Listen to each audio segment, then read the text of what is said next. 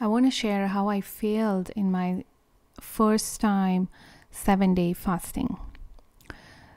So I thought it would be easier for me if I was traveling and fasting at the same time because I would be driving most of the time and I don't need to worry about eating.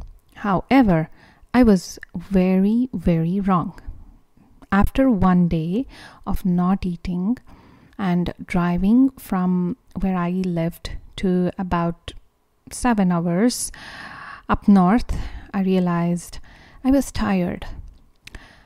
And also remember that I had to consume a lot of water because I was fasting.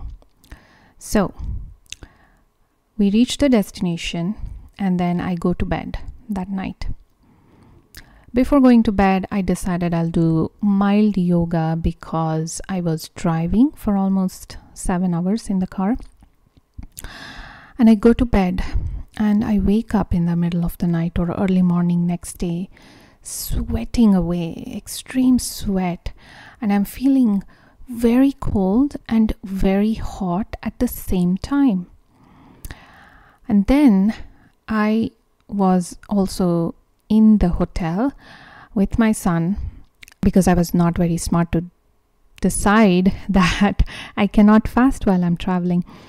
Therefore, I decided to break my fast that day morning because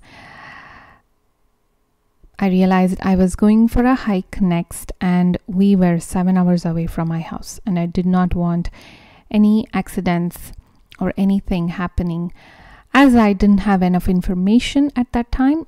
And also I felt very unprepared. So this is how I failed my 7-day fast.